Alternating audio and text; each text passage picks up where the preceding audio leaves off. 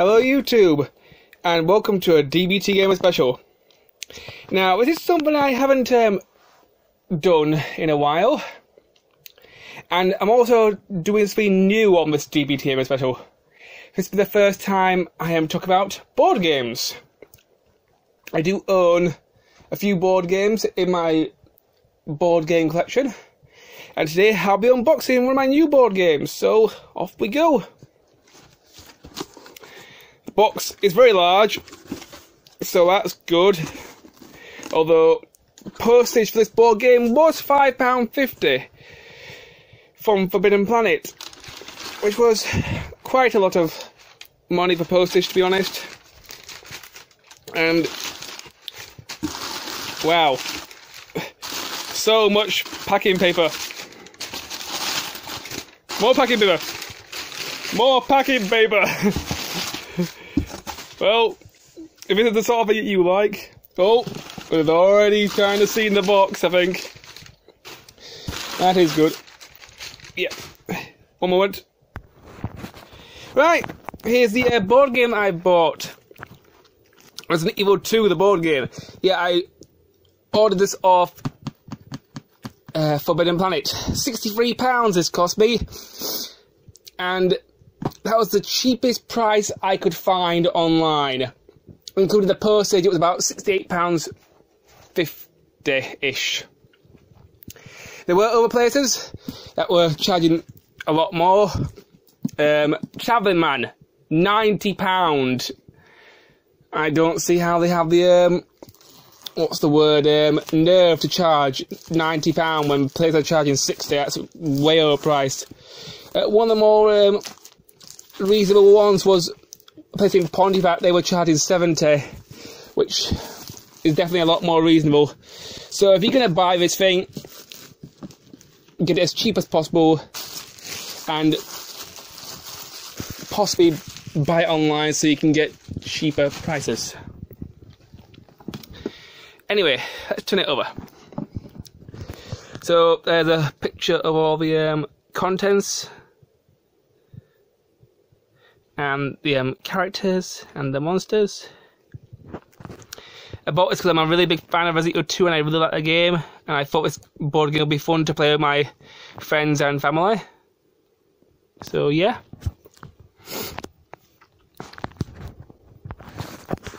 Right, let's open it. According to the box, the board game can take about 90 minutes to 120 minutes to play, so roughly an hour and a half to 2 hours, which sounds about right. Okay, on to the inside of the box now. I like this so far. There's a thing that says this game contains scenes of explicit violence and gore. This game is based off Resident Evil 2, the old version, not the remake, so it's in a more sort of classical style, which is nice. That's your sheet of paper. This is your rule book with all your rules, which is very nicely presented, and there's Leon there and items you can get in the game, herbs, basic gameplay, all that sort of stuff, and all the stuff you need to know to play. Advanced rules, yeah. Scenario booklet. Yeah, the game has multiple scenarios, so here's some scenarios we can play through. There is an expansion pack called B-Files, which gives you more scenarios to play with. There's also an expansion pack called Survival Horror. So yeah. Sorry, I have a bit of cold today, but I am powering through it because don't let that sort of thing beat me. We have tiles. This appears to be outside of the police station and kitchen. I have to say the tiles are a little bit darker than I expected, although I did see reviews of it online, but yeah, they could be a little bit brighter. I know it's a horror game, so dark, make things a bit more scary, but it would be nice if you could see them a little bit better. But other than that, they are good and high quality. Double-sided, so that helps as well. So that's the Yep. Okay, door panel open. Oh, and a closed door panel, so that's good and stairs and that sort of thing. Okay. And here's some more.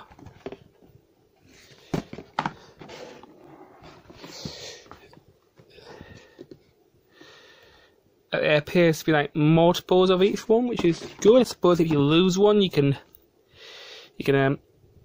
replace it. That's nice, and spare pieces are always nice.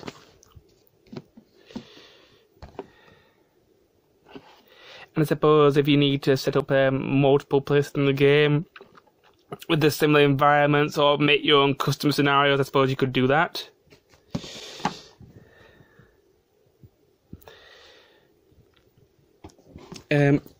Looks like here's some I want to say the laboratory. Yeah, it's probably the laboratory. Excuse me. And there's some these little ones are like wall pieces. You got typewriters to save your progress, hearts, several door panels, and an umbrella panel. That's probably very important. Aha! Here we go. We've got your health counters for your characters. You got your handgun ammos, your shotgun, your grenade launcher, your submachine gun. Well, I like how it's all bullet based. That's nice.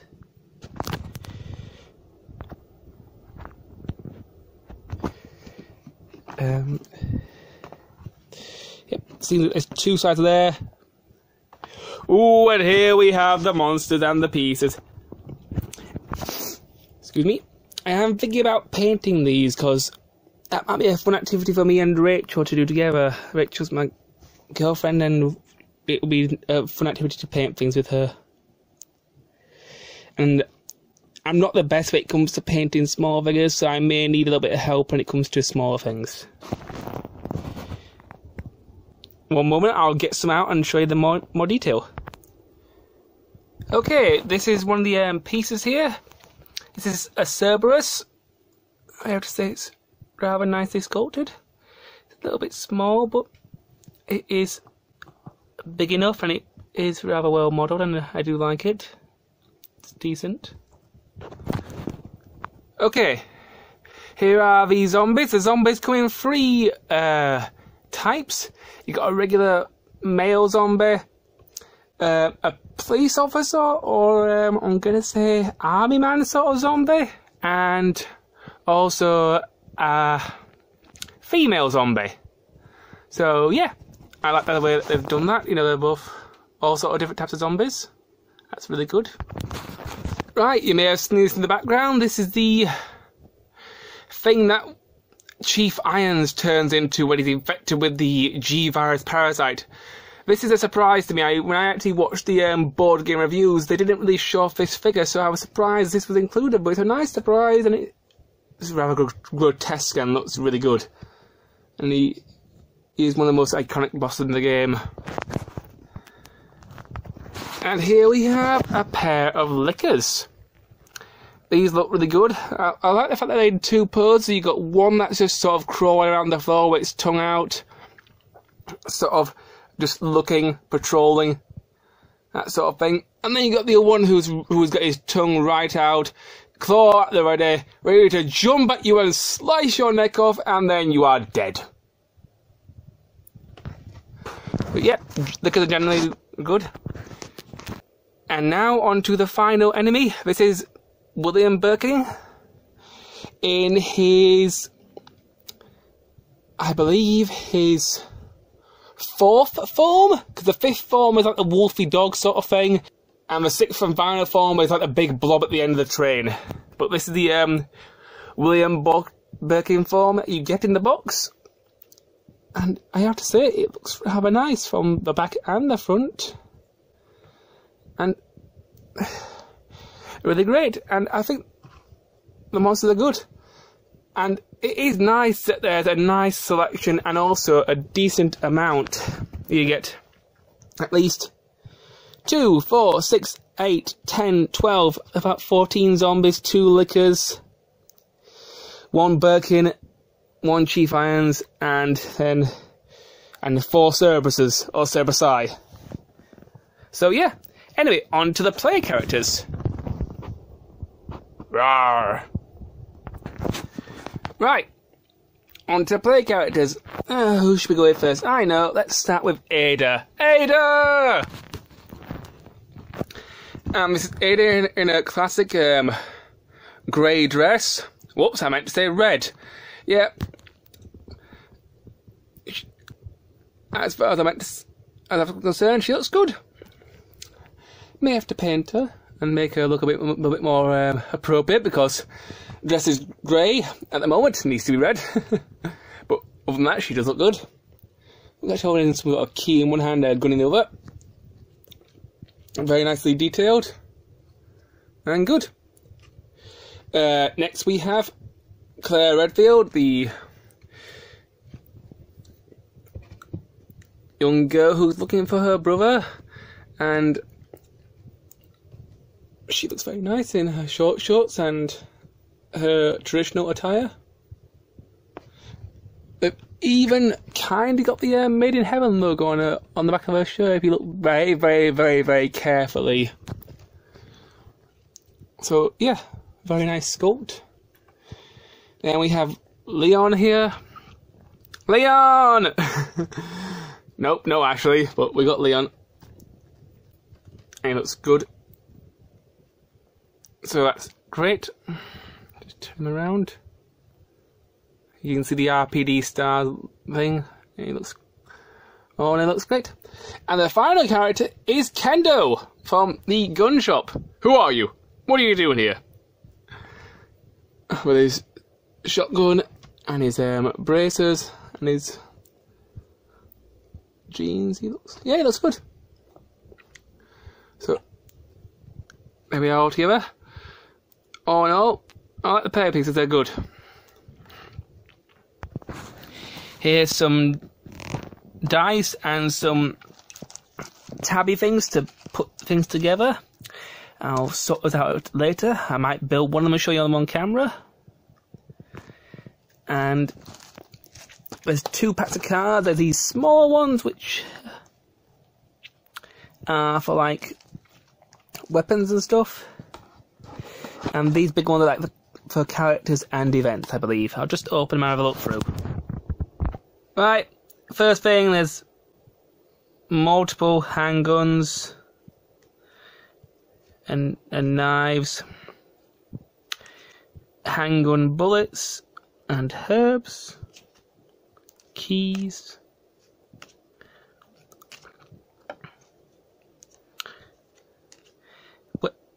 bowgun and more keys, red herb, green herb, first aid sprays, gems for puzzles and cables for windows. Ooh, grenade launcher, my old friend, I love you so much. It's always nice to make things go kaboom. And more keys, shotgun shells, bowgun ammo and more keys and health sprays. Ooh, actual upgrades for guns. That's what I was not expecting, but that's nice. Keys.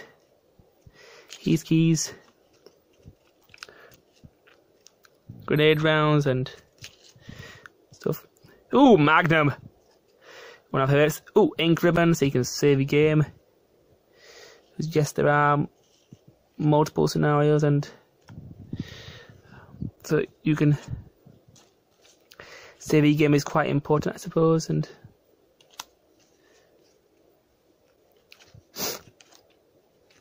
some cards are double-sided. There's also the lock pick, which is good.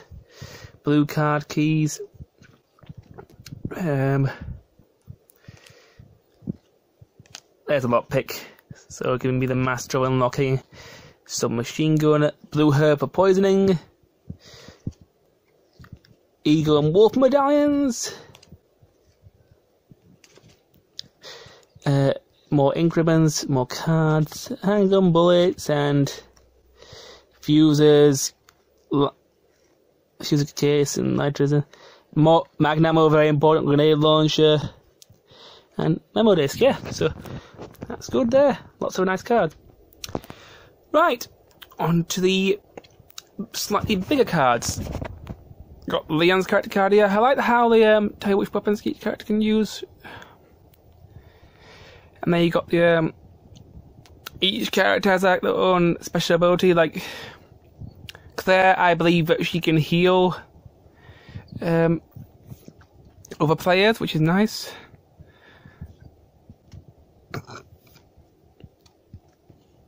Excuse me. You got Ada here,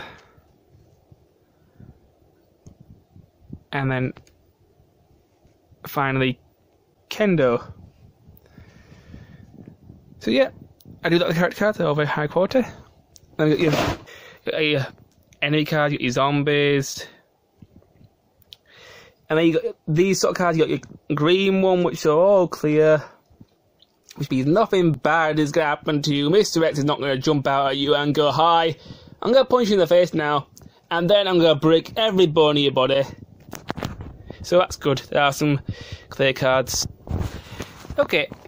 Yeah, so all clear cards means something's going to be okay, nothing's going to attack you. They got like these yellow cards, which I believe are events and things that can happen to you. And you got the red cards, which can be also events, but slightly more dangerous events. For example, this one's called Countdown to Explosion, which means everything's going to go boom and everyone's going to die if they don't move their butts. There's also like attack cards, like claw swipes and stuff like that.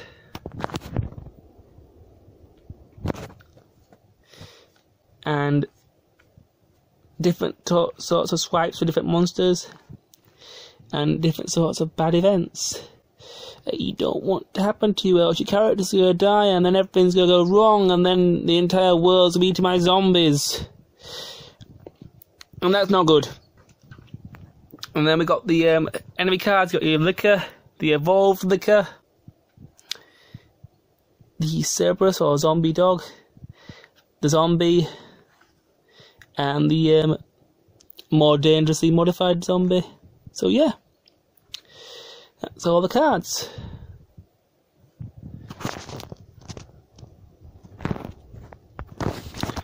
Here is one of the ammo counters assembled. Handgun is 15. It rotates quite nicely and it works pretty well. Quite happy with that. That's good.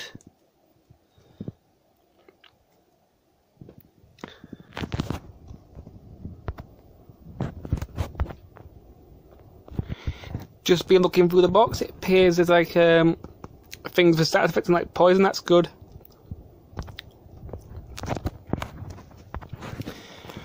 Okay, time to close this board game video. Overall, I'm pretty happy with the board game itself. It looks good and I'm looking forward to playing it with my family and friends. Would I recommend this board game? Well, I haven't played it yet, but, you know, on my first impressions, yeah, I would. You know, if you're a fan of survival horror, and if you're a fan of adventure games and like dungeon crawlers and that sort of thing, and if you have at least 2 to 3 hours to spend, this would definitely be a good pick. And if you've got the right set of people, it can be a lot of fun. Now, as for the price, get it as cheap as possible, because don't fall into the trap of going into a shop and paying like £90, because definitely not worth £90, guys. You know, no more than 65. Well, no more than 70. You know, that's your absolute maximum pay for this, so get it as cheap as possible. But overall, I'm pretty happy with this. I'm looking forward to playing with it. I'm hoping to do more board game videos in the future. I have got a couple more Resident Evil board games. I've also got a My Hero Academia card game that I would like to show off. And I'll show off those in later videos. But anyway, I will see you guys in the next video. Please like, comment and subscribe.